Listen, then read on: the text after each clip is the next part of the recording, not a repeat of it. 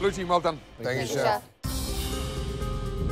Joy, first nominee and why, please? First nominee tonight, Chef, is Anton. All night during service, it was listen, do this, talk to fish. Things were getting burnt, stuff was coming back. I mean, I don't even know how many overcooked Wellingtons or whatever. It just was embarrassing. It was humiliating. Second nominee and why?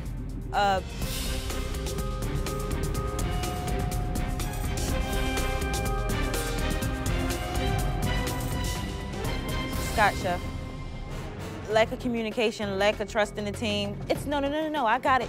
I'll do it myself. I got it under control. You utilize the people around you. If one falls on this team, we all fall. We're a team, we're a unit. It's only 4 of us.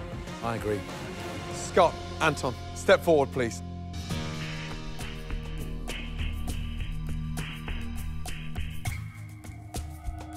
Anton, why do you think you should stay in Hell's Kitchen? I think I should stay here in Hell's Kitchen because I know who I am, and I think you see who I am. You peaked a few services ago. What I'm worried about is this downward spiral. Why can't you talk when you're in the weeds? I didn't really feel like that was an issue for me, but clearly you feel that's an issue. If that's something I need to work on, then I have to work on it. Scott, 30 seconds.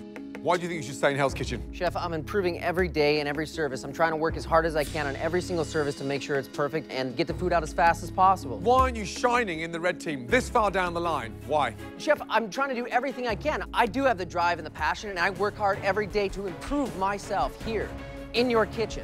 It's not what I expected. I want to put you both in the red team, let me tell you.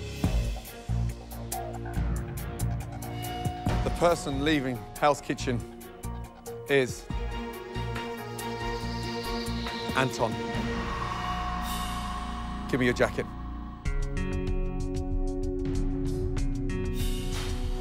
Downward spiral. And I am not feeling you coming back. Sorry to hear that.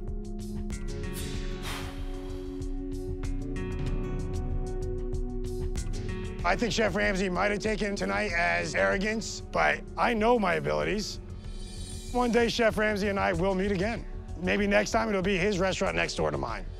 I didn't walk away with the crown, but I was the best out of everybody in there. So that makes me the winner of Hell's Kitchen, in my opinion.